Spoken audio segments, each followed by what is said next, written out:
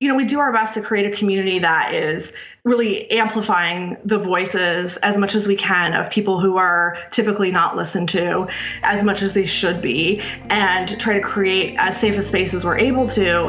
And it has been a real joy and a pleasure to watch people open up about their own real experiences. Hello, and welcome back to Seek the Joy podcast. Happy Seek the Joy Tuesday. I'm your host, Sydney Weiss, and on the podcast this week is Liza Kindred. She's the founder of EFF This meditation, which started off as a larger online Instagram community, and it's grown to become just so much more than that. It's also now a book. Liza released her first book in October. It's called EFF This Meditation, 108 Tips, Tricks, and Ideas for when you're feeling anxious, stressed out, or overwhelmed. And I was so excited to have this conversation with Liza. I should also mention she's the founder of Mindful Technology. She's a licensed minister, a level 2 Reiki practitioner.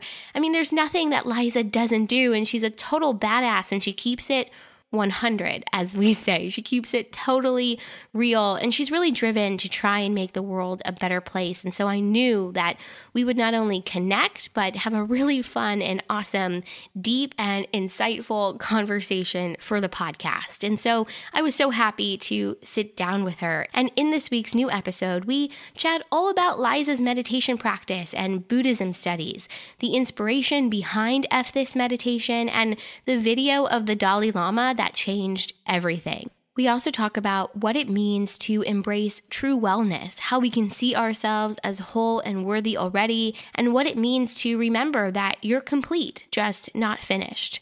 We talk about finding sacredness in every aspect of our lives. Spirituality is really whatever it is that we make it, the myth of meditation, and Liza shares with us her top tips for anyone who's ready and interested in beginning a meditation practice. Plus, Liza shares with us the inspiration behind her new book that started as a spreadsheet, why it's a privilege to show up as who we are, setting boundaries in our digital spaces, how Liza stays energized and engaged, and so much more.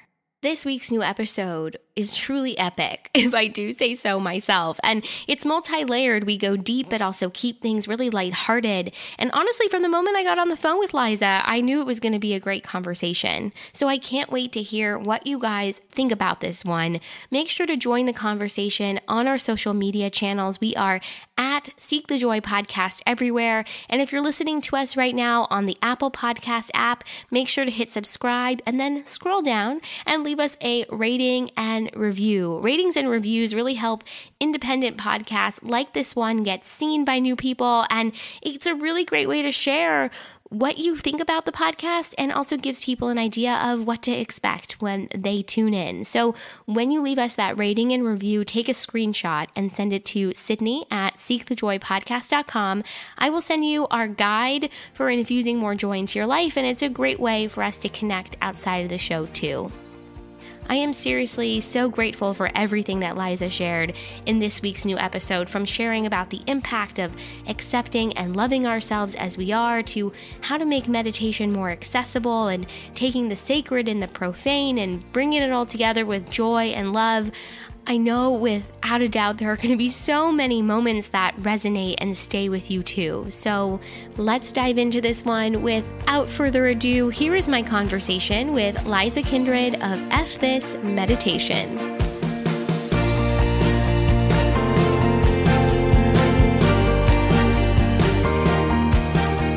When did you start meditating? Let's start there. Yeah, so I started meditating about 12 or 13 years ago, and I started an at-home practice, and I started because I thought it was something I was supposed to do. Mm-hmm. Yeah. Like meditate and exercise, eat well, like just a list of things that you're supposed to do to like stay healthy. And At first, it was something that I just did in an at-home practice. And after doing it at home for a while, I started studying it more in depth and became a student of Shambhala Buddhism and started going in and taking classes and courses and starting to practice with other people as well. So it's been a little while that I've been meditating, a little over a decade now, and it has kind of changed and shifted, but always since then been an important part of how I take care of myself. Yeah, I love what you just shared about how you felt like meditating was what you were supposed to do. And I think especially today in this wellness focused culture, we're thrown like there's so many things that are coming at us that we feel we have to do: meditate, breath work, eat a certain way, celery juice in the morning. And I feel surrounded by these pressures like all the time.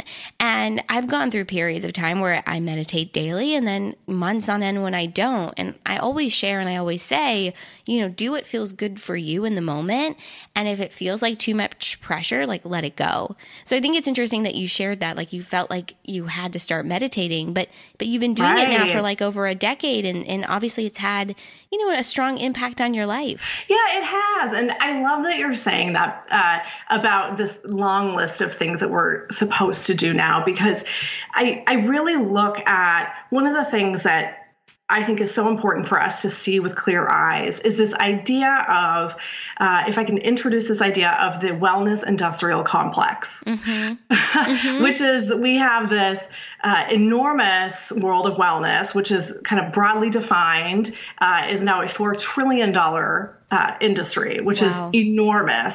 And we have, from so many different directions, we have people and companies and ideas that are all perpetuating this idea that we have something inside of us that needs to be fixed or needs to change. And I call BS on the whole idea. I think that the idea of constant striving, that push towards constant change, is the planned obsolescence of the wellness world. And what I mean by that is in our physical products that we buy, stuff like our iPhones, those are all designed to fall apart so that we have to keep replacing them.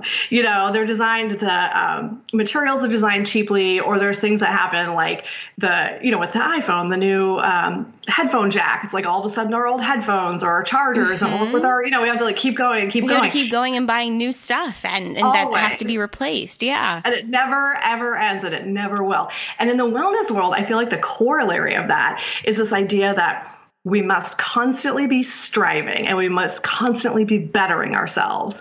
A lot of times it's really explicit. Be better, be a better person, be a better this.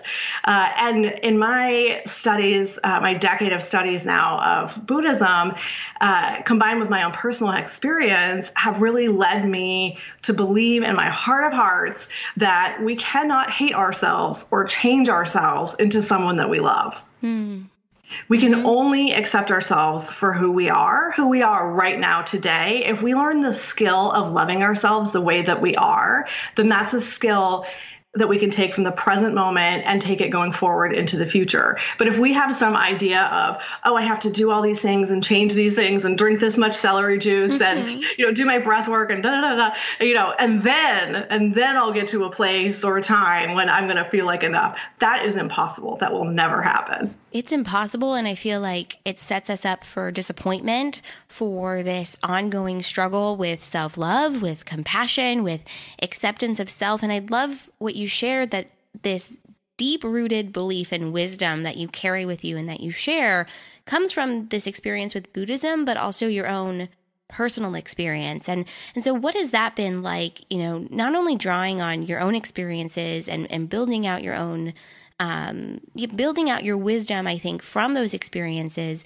What has that been like to really draw on that and then, share it too through your work, both with the communities that you've created and your new book that's on the horizon? Yeah. What has that been like? Yeah, thank you. I want to share part of my own personal story. Yes, please, because I think it kind of helps us out here. So I became pregnant with my daughter out of I wasn't married, and I was 20 years old when I got pregnant, and I was 21 when I had her.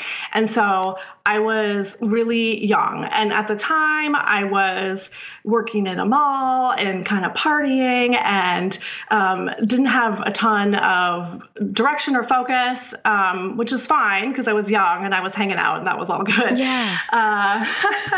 But I had her when I was so young. And I never felt as a mother, I never felt like I knew that much more than my child. I felt like when my daughter was born, she had so much wisdom inside of her already that I just kind of felt like we were a little bit growing up together. And not in the way that I was like, oh, she's my best friend. We hang out all the time. Yeah, but, because I think healthy boundaries are important. Yeah, but, totally. But more kind of the way where I would be like, hey, I just figured this thing out. Now I'll teach you. Yeah. Because I was still really, when you're 20, or at least for myself, when I was 20, I was still trying to figure out not only how the world worked, but who I wanted to be and how I wanted to be in the world and how I wanted to experience it. And so for me, whenever I would learn something, and it's true to this day, when I find something that resonates deeply with my heart, I turn around and share it. And for many, many years, I was sharing it just with my daughter. And in more recent years, I have had a little bit more courage to share it more broadly. Yeah. And it's a really strong part of my identity that I never have felt like I'm all the way down the road, that I've got stuff figured out and I've got it sorted.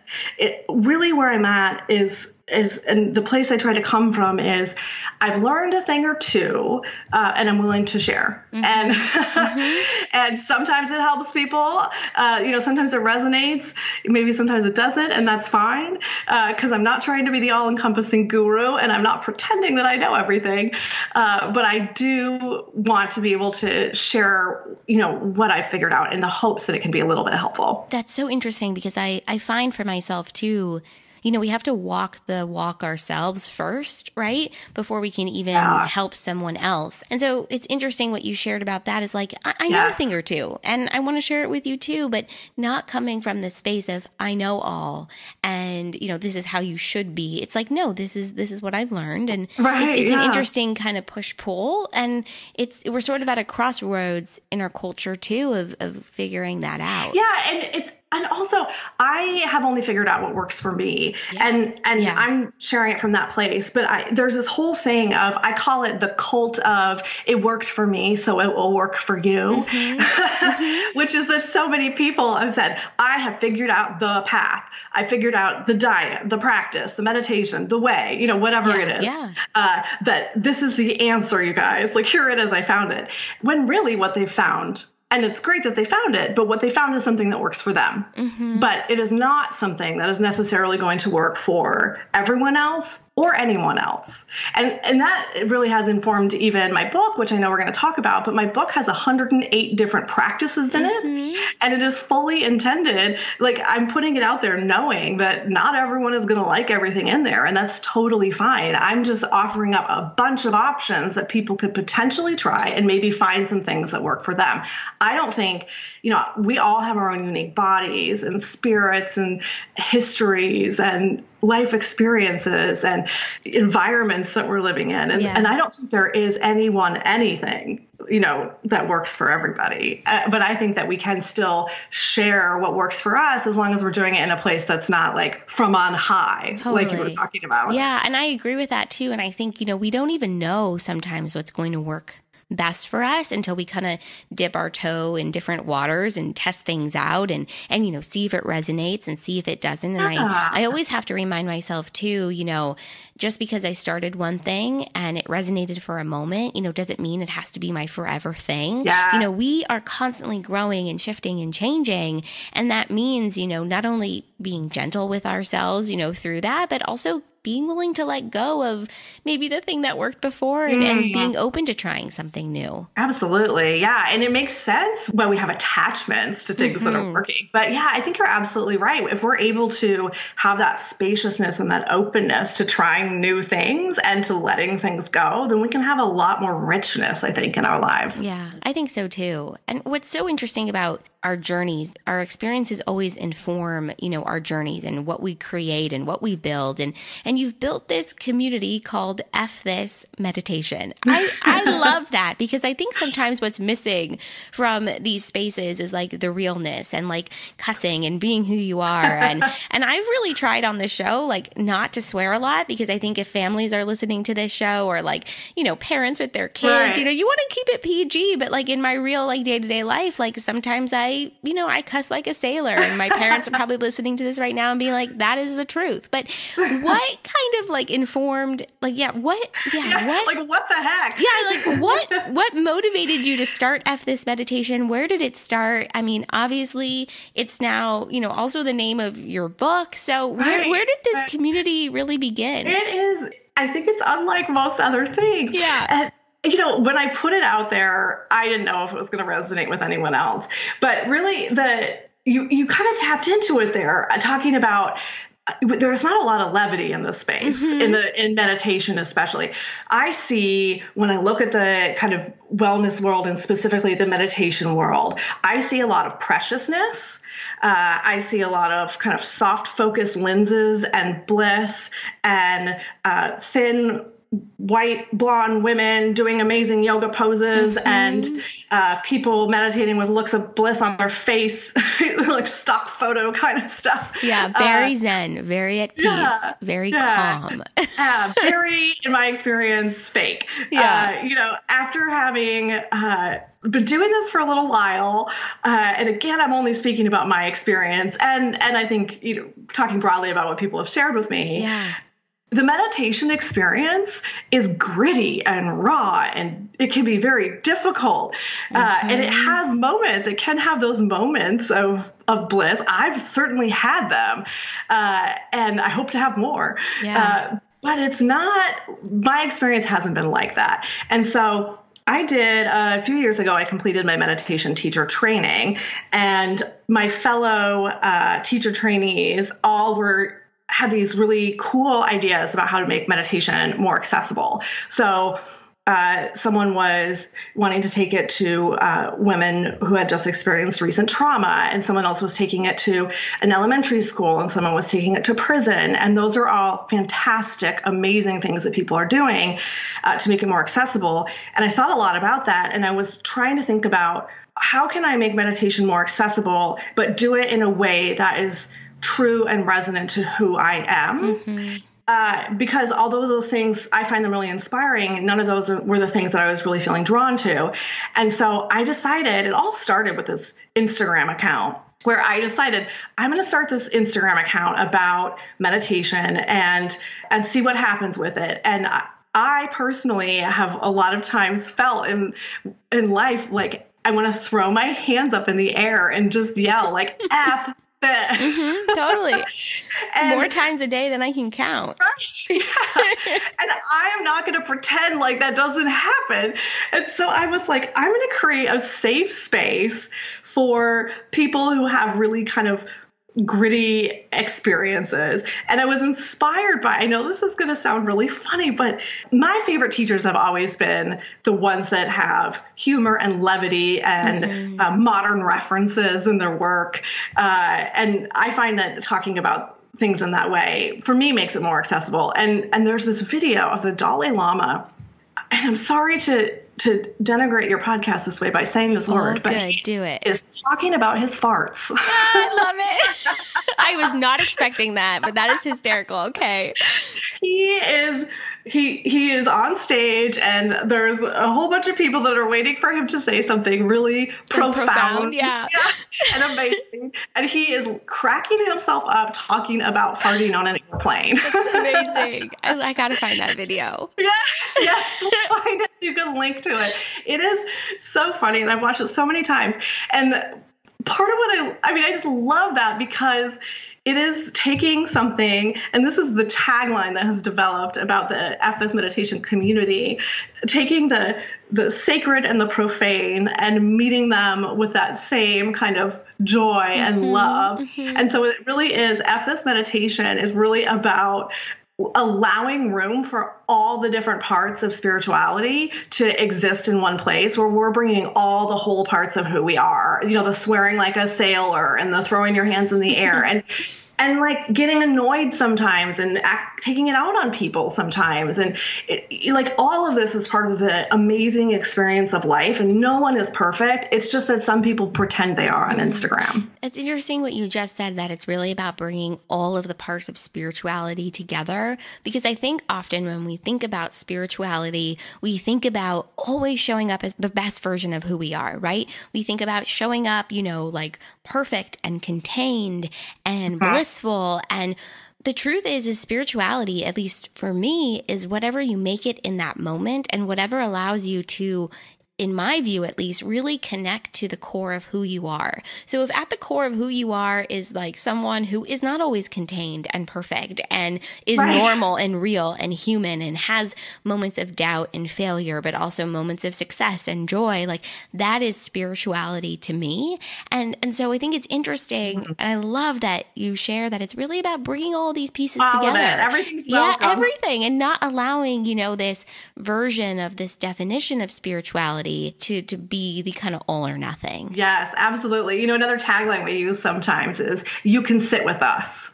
I love it. Taking it from Mean Girls. I'm here for it. Yeah. But you can literally sit with us and sit down and meditate and come as you are. Yeah, I love that. And that's the kind of thing I mean, where it's like there's just so many things that are happening. There is so much sacredness in the world around us. And it doesn't have to be this kind of soft focus, whitewash sacredness.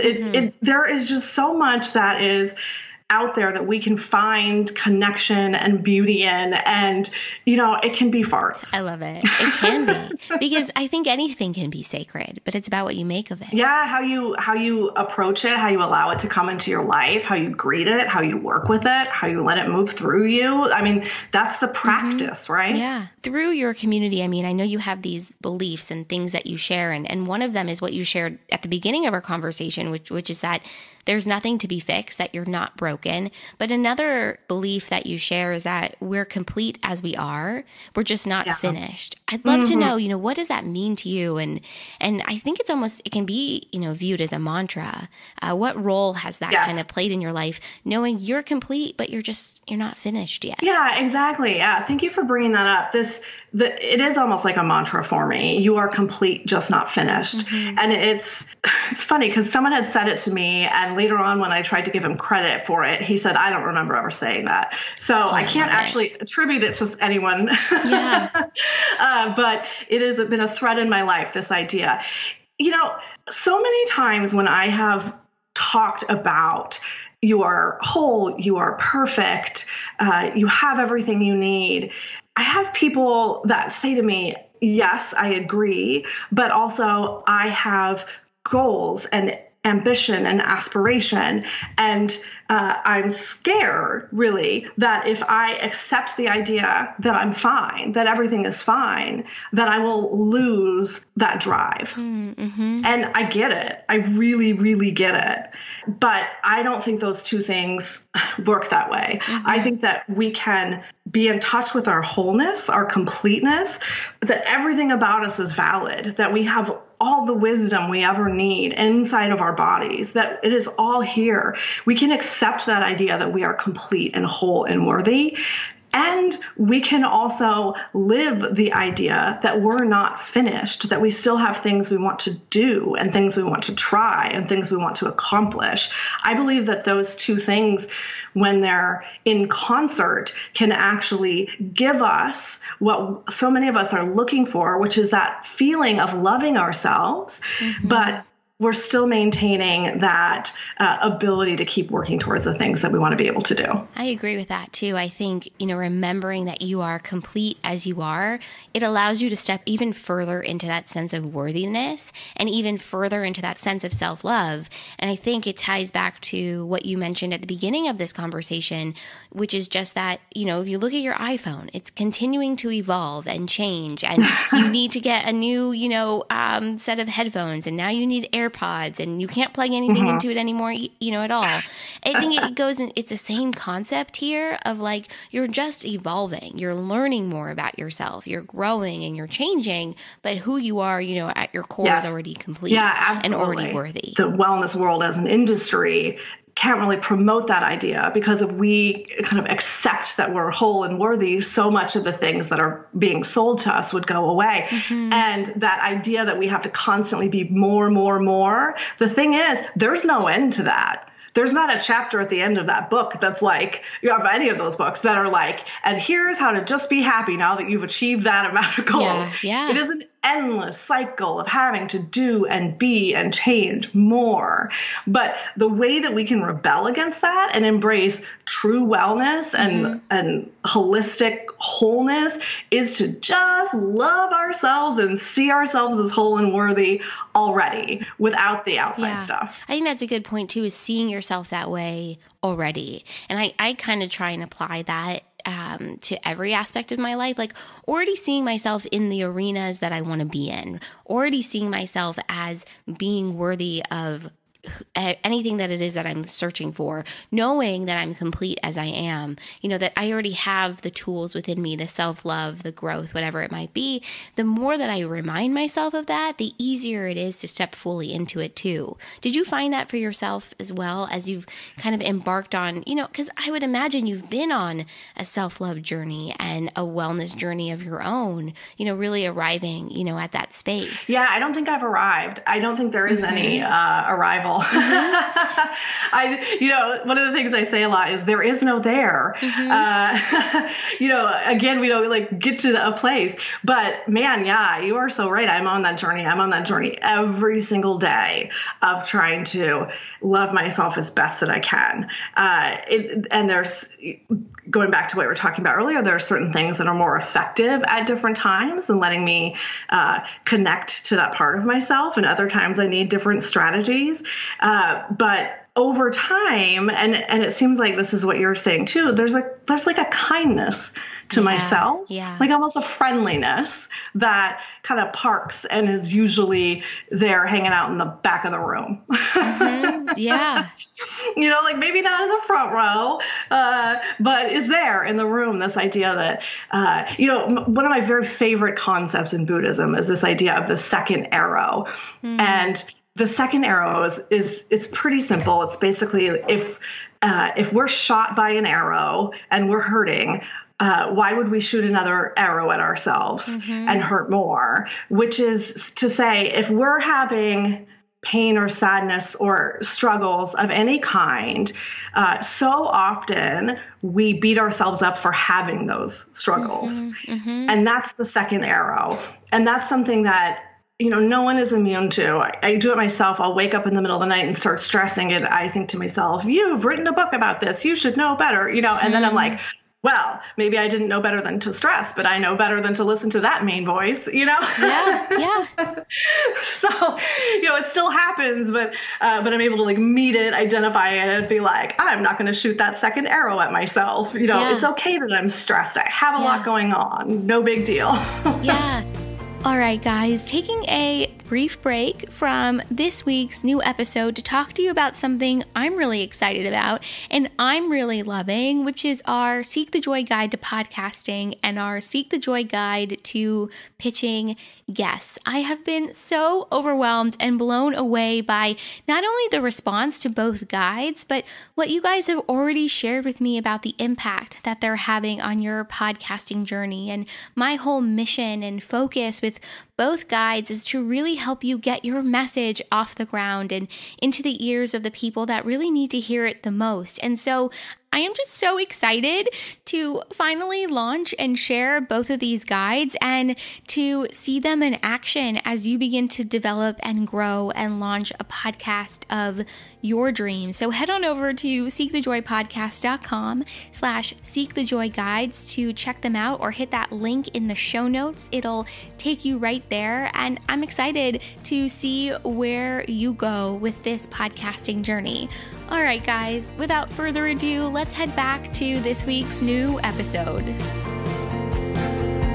Yeah, it sounds like you've had to learn for yourself how to interrupt that voice, how to interrupt that negative self-talk, to return to that space of what I really kind of think must be this radical almost compassion for self and kindness that we are not always brought up in, that we're not always taught. And you kind of have to teach it to yourself and be able to interrupt yourself in those moments and say, all right, like, I'm not going to listen to that voice. I'm going to choose that kindness that you mentioned, is in the room and probably should be in the driver's seat or at least in the passenger seat of the car, but at least it's in the room right now. And so have you had to really teach yourself how to do that and interrupt those thoughts, as they come?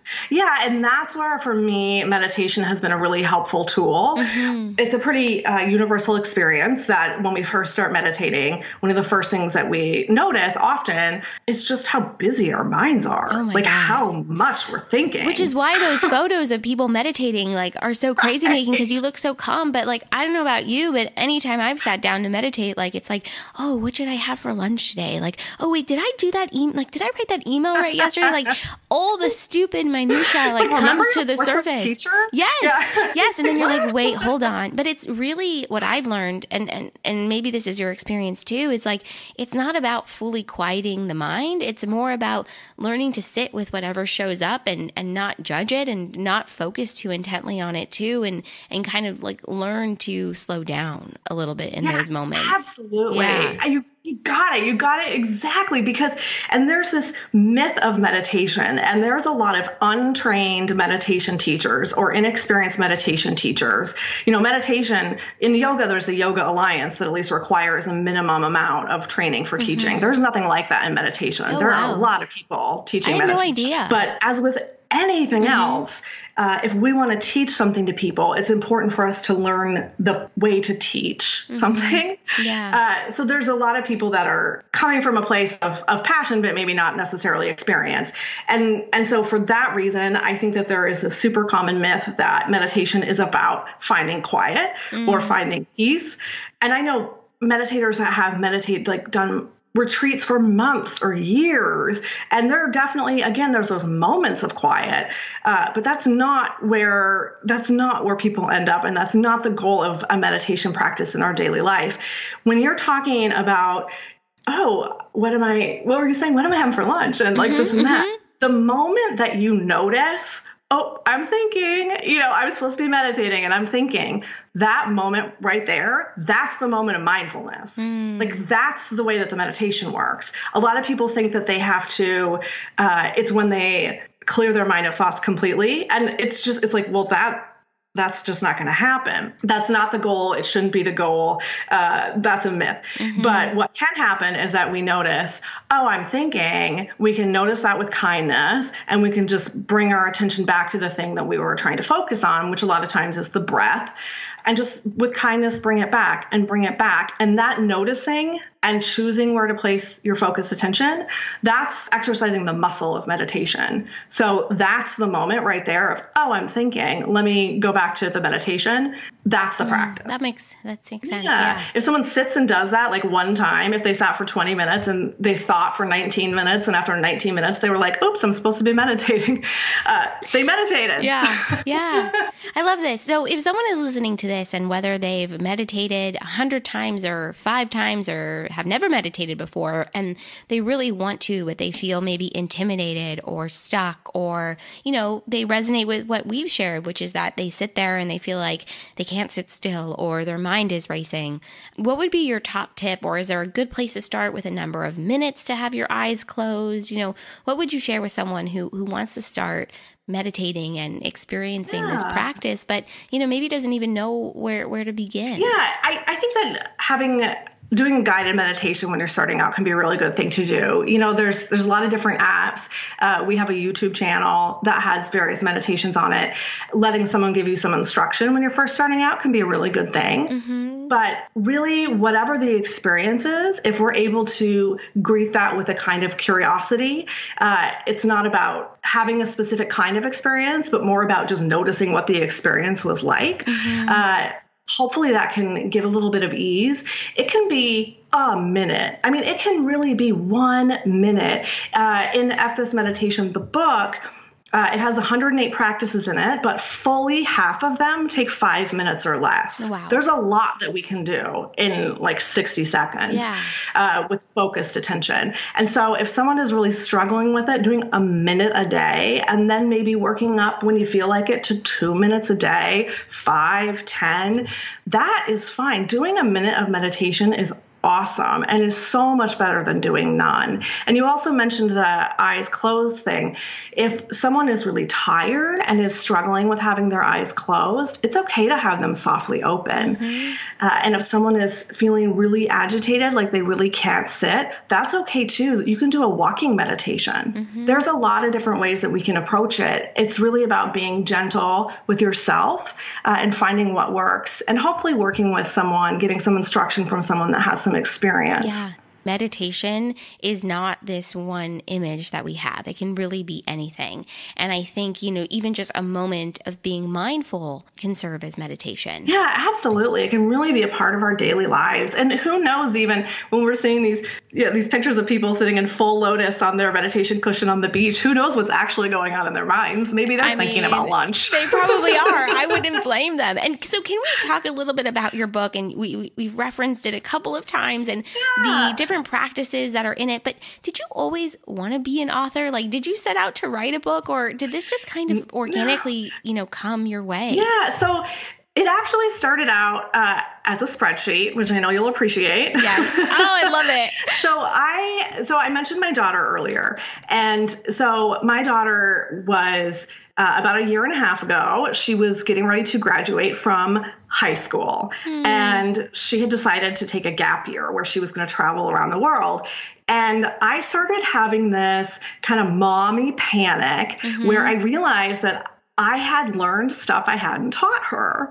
And, like we were talking about earlier. And so I started this spreadsheet for her where I'm like, okay, if you're feeling anxious, here's a column, of practices you can do if you're feeling overwhelmed or sad or lonely. And then I'm like, I did, the other way. It's like, okay, 1 minute, 5 minutes. Yeah. It's like, okay, you're at the airport. Here's something you can try.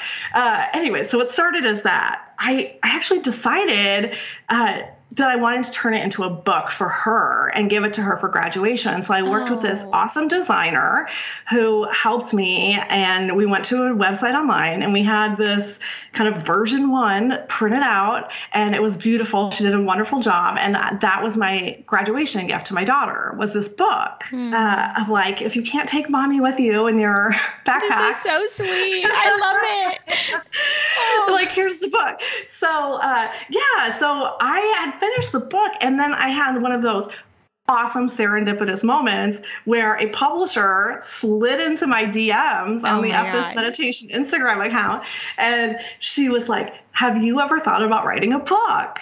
And I was like, I have a book. You're like, actually, I'm ready to go. So like your timing is perfect.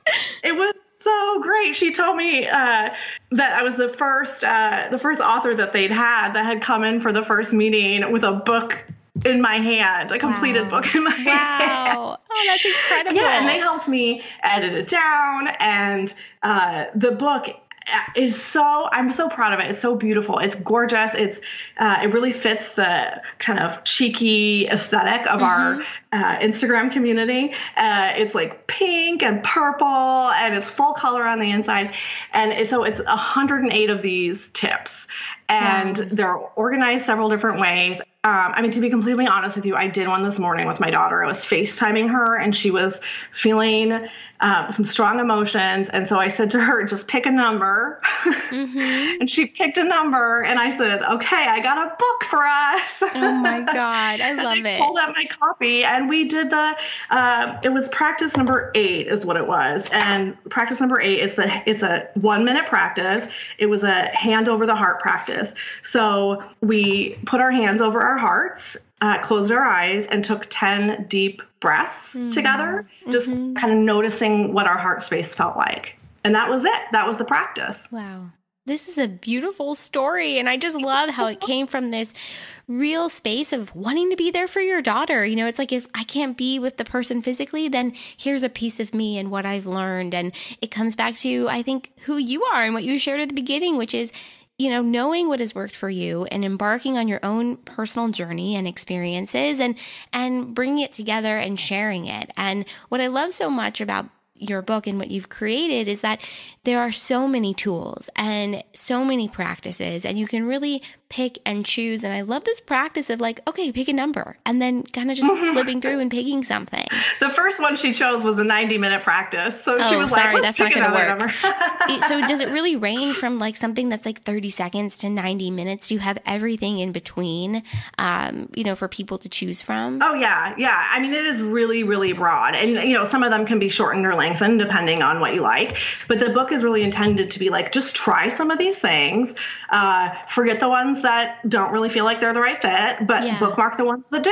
Yeah. It can be just a series of a couple of breaths that are done intentionally. Yeah. And so it can be just a few seconds long, although the longer ones are really powerful and can really affect a lot of change.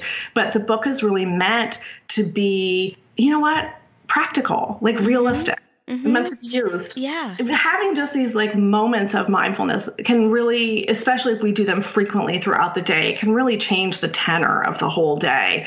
But like I said, we have to do them. That's the key, right? Yeah. It sounds like too that this entire journey of writing the book and creating the book, and the same with the EFF This meditation community. I mean, it sounds like it's been a lot of fun and it's brought you a lot of joy.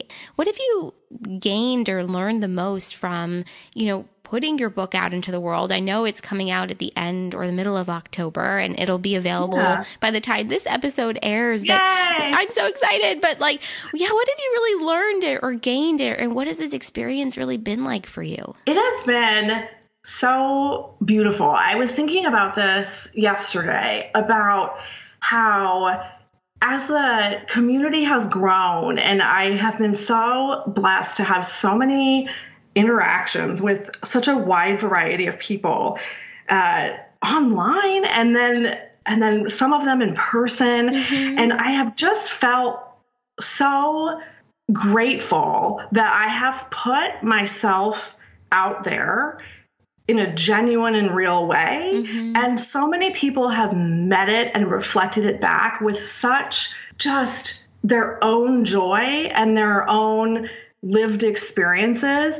I love having conversations with people. It is such a respectful community. People disagree a lot, but it's all done in kindness, and it's all fine because we're all just sharing what our lived experience is like. And so, we do our best to create a community that is really amplifying the voices as much as we can of people who are typically not listened to as much as they should be, and try to create as safe a space as we're able to.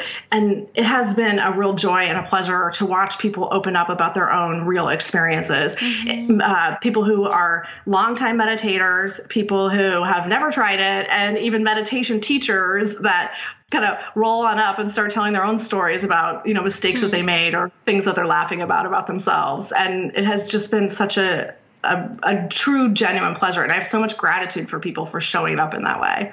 I love that. And I think that's so beautiful. And, people start to show up more fully and authentically and really who they are, I think, when we do the same.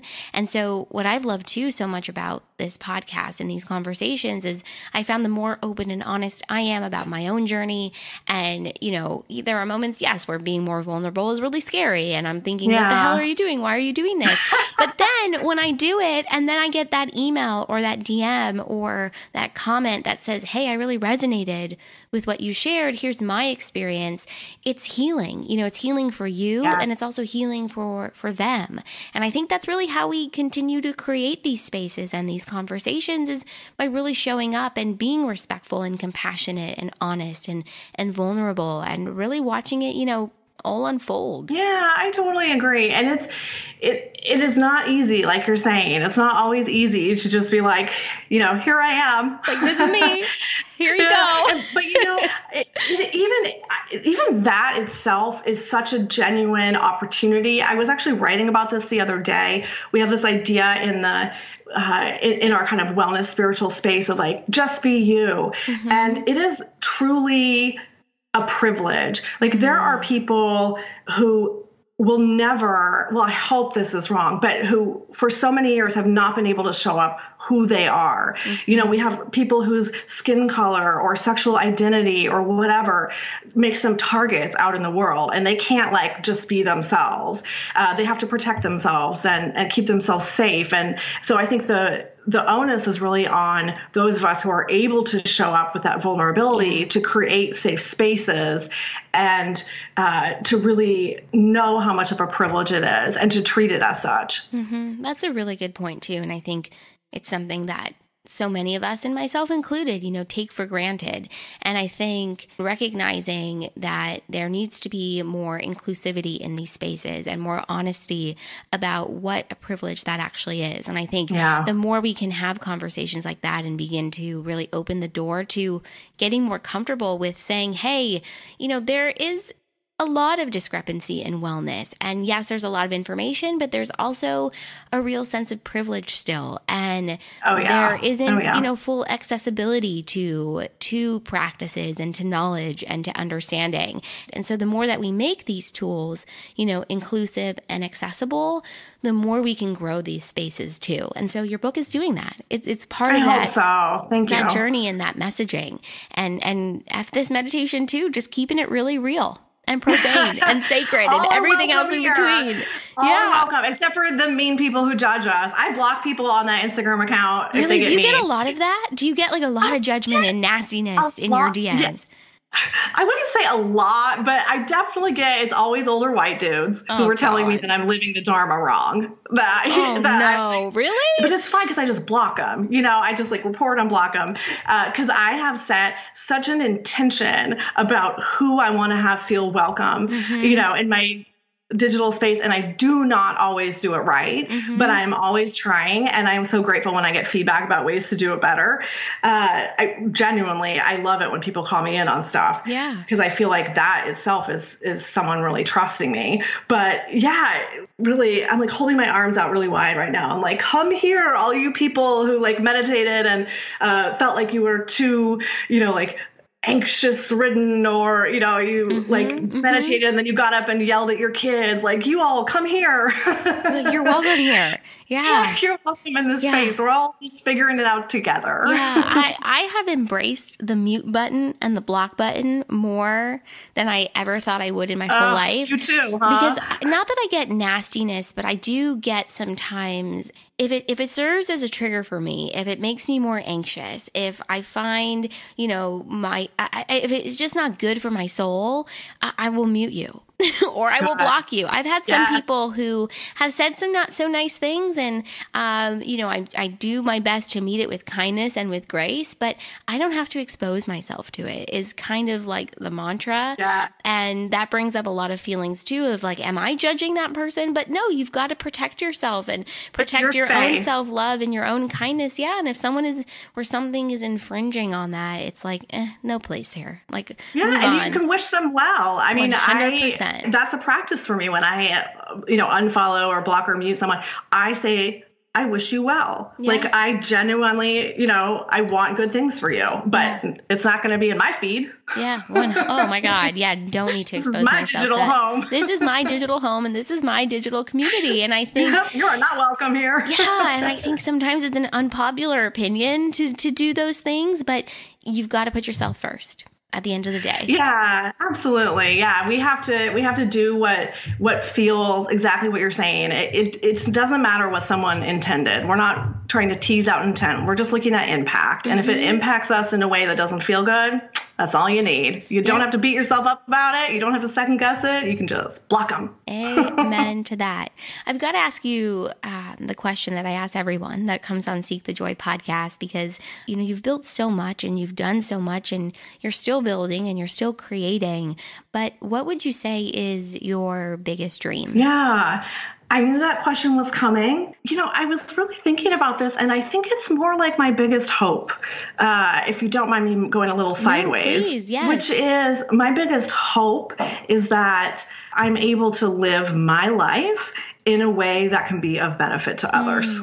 That's beautiful. And almost initially I was thinking, well, I want world peace and I want, and all these like really great things, which are wonderful dreams. And I hope that we do work towards them. But the hope that I hold dear in my heart and that I work with every day, that really drives me and that I think about anytime I'm beginning my work is really, I hope this is a benefit to someone. Mm-hmm.